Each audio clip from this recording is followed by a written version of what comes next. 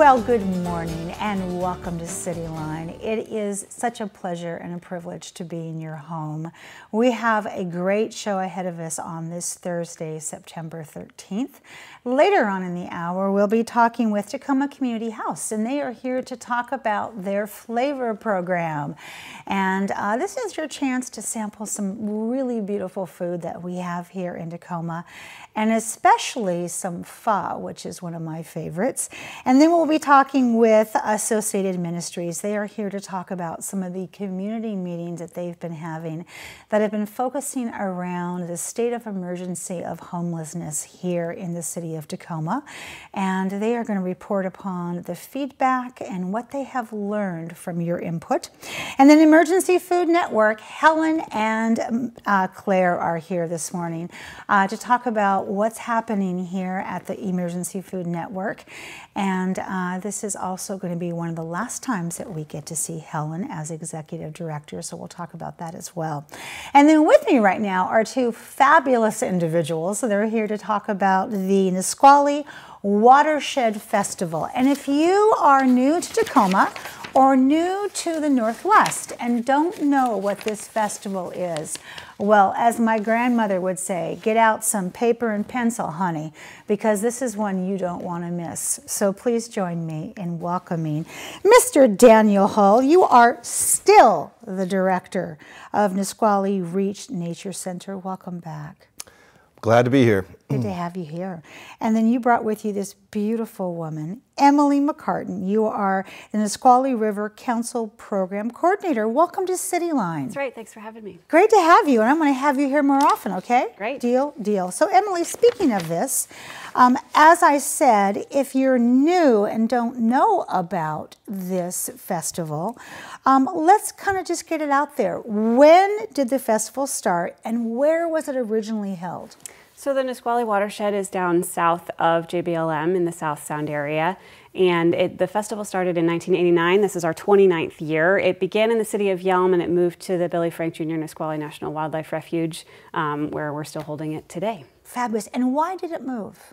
The refuge is a great community Yes. venue that just offers so much, and it's a wonderful place to celebrate all of the great work and partnerships that are in the watershed. Absolutely. So let's get into some logistics here, since I tasked my audience with taking notes. When is the Nisqually Watershed Festival? It is September 29th. That's last Saturday of the month, 10 to 4. Nice. And you mentioned it's already held at it's been moved to the Nisqually Watershed. Yes. And then let's talk about a walkthrough here, Mr. Daniel. So I want you to walk me through the festival and tell me what is it all about. And I think we have some beautiful pictures here we're going to show as well. Well, as in years past, Yes. the Watershed Festival is a great place to get people together. I always say it's really kind of people-centric. It's about the community. It's about people coming together.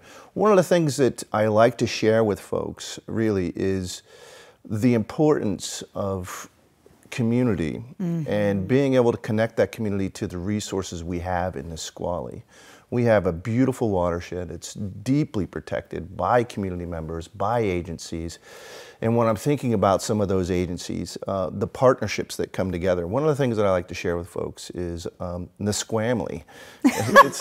Say that again for us. Nisqually. It's a family of that. Nisqually organizations that come together and sponsor this. You know, you've got the Nisqually River Foundation. You've got the Nisqually River Education Project. You've got the Nisqually River Council. You've got the Nisqually Tribe. You've got Nisqually Reach Nature Center, where I'm coming from.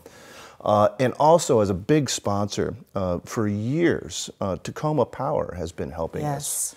You know, once again, getting all these different people to come together to share the beauty of one of the richest watersheds, I believe, in the Pacific Northwest. Absolutely. Yeah. Yeah. I love that. Nisqually. Nisqually. Yeah. Nisqually. I think you need to patent that, or I think you also need to have T-shirts. That's coming. Wouldn't that be? When we get one, I'll make sure to get you. Well, when you get one, you got to bring one in, and then I'll put it back on the show again, because that's just such a fabulous name. So, What you mentioned, the educational component, which I think is so important, and those are great pictures, by the way, especially the big salmon. I love the big salmon. Every year I look for it. So what educational attractions can our visitors expect to see this year? There's so many great things. Yeah, I mean, and this is all about education. Which ones do you really want to just focus on? And it is. So everything there is designed to give people a better understanding of the watershed. You know, but specifically, there's going to be a dogfish dissection. So it's a type of shark. Yeah. So I've seen them, and they're really scary looking. They have those bad little pokey things that come out of, that's a technical word. So they actually have, spines. It's called the spiny dogfish that come out the dorsal and the rear fin. I'm trying to remember what that one's called, but anyways. And what's really great is being able to connect people with some of the different things that they can actually experience within the watershed and the estuary that's there. There's a storytelling salmon tent. Obviously the big fish, Finn the big fish, you can go inside that fish. There's storytelling that happens in this big inflatable salmon. So many different things really to actually connect people to what's happening. And I just have to mention too, being able to make a fish print on a shirt. With a real fish? A real fish. Yeah. You know, so and many of us have, or some of us have never even touched a fish. I'm not talking about my generation, but younger generations haven't touched a real fish yet, so this is their chance. There are all kinds of opportunities to get some hands-on experience, whether it's doing arts and crafts that kind of give you a sense of the wildlife and the interaction of all of the components of the ecosystem, touching fish, looking at an eagle's nest. Exactly. Dan, I want you to focus on one of the educational components that our educators could walk away with. Because I love when teachers go down there and they go, ooh, this would be a great thing for me to teach in ecology or in the Washington State history that I have to teach. So during this event, there'll be several nature walks that are going to connect people to, what is available at the Billy Frank Jr. Nisqually National Wildlife Refuge. Themed things that can cover the birds, can cover some of the different habitats that are encompassing that area. There's a lot of different things for teachers, but it's not just for teachers really. It's for the community. It's for the children, the kids, the parents, the adults, just all about connecting. It's for learners. It's for lifelong. That's right. We love that. Okay, so, and in order for us to be a lifelong learner, we have to be able to eat and have food. That's always it's paramount on my list. So, Miss Emily, let's talk about what kind of food we're going to have this year, because you guys always hit it out of the park. Headline item is always the salmon barbecue. Yes! So you'll get fresh salmon grilled with all the fixings and sides that you want. We also got a Hawaiian barbecue station this year. We'll have corn on the cob and cotton candy, gourmet popcorn, and always coffee and treats. So there will be lots to snack on. Every year it gets better. I don't think you had the caramel candy last time you were here. I think that's a new one. It's a new one. I like that a lot. Add some spice. Yeah. Add some spice. So, Emily, there are two stages, and there are two stages in two places. Well, one place, one in another, and there's events. So, what are the events, and what's the schedule? So we've got all kinds of performances and events from science to art. So the Olympia Highlanders will be starting us off with a performance and walk through the festival. We'll have live raptor shows, opportunities to see wildlife up close. The salmon dissection that Daniel mentioned will be off in our amphitheater stage. The Olympia Mountaineers will be talking about do's and don'ts for hiking and great ways to get out and experience nature that are safe and respectful of the environment. The Nisqually Canoe family will be performing from the Nisqually tribe to make sure that we're recognizing that piece of the heritage, which is so important in our watershed.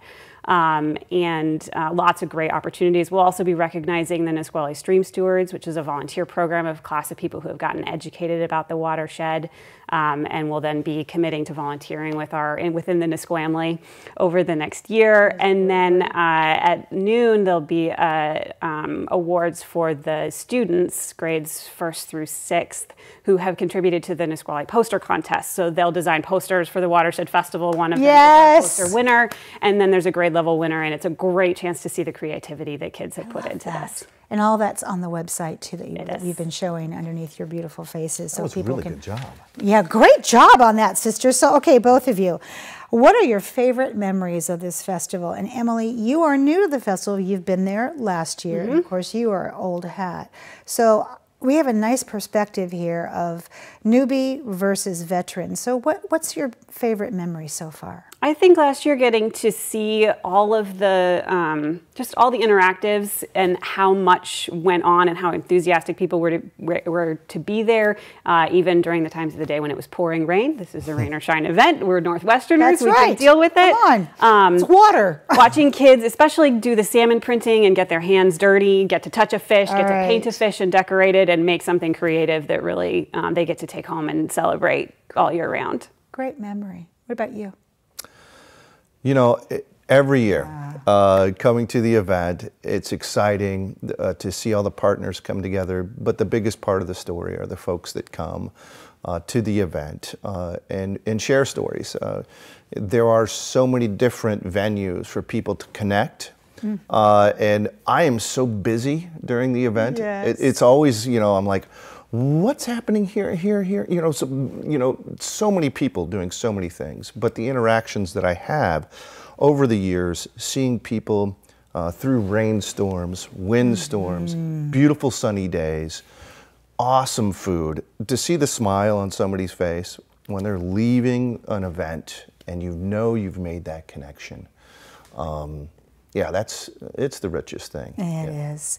So there's much more information about the Critter Corridor. I want to encourage our audience to log on and look at. And also there are site tours that people want to take with you. But in this last minute here, I want to ask the question of what do you need in order to make this successful at this point? Well, one of the things that we need always, and there's an army of volunteers that help us. When you're dealing with hundreds of thousands of people coming into one area, shuttles coming in from River Ridge High School, that's where you're parking. Our volunteers are the backbone of being able to help this event. So we need volunteers. Yeah, and if people can, that would be great. I love that. Bring the whole family, bring your office, bring your local nonprofit that you volunteer with, because that's a win-win for everybody. I love that you took time out of your busy day before this event where every minute counts to come sit on the comfy couch with me and talk about this. Please come back again and again. You two are just the bee's knees. And I wish for whatever the weather is going to be, that it will just be, and that people will come with full hearts and leave with full tummies and full spirits. How's that? Sounds wonderful. It does. Yeah. All right. Thank you so much. Thank you. Thanks You're for having welcome. us. After just a little bit of musical chairs, we are going to have Helen and Claire here from the Emergency Food Network in these seats. You don't want to miss that. We'll be right back.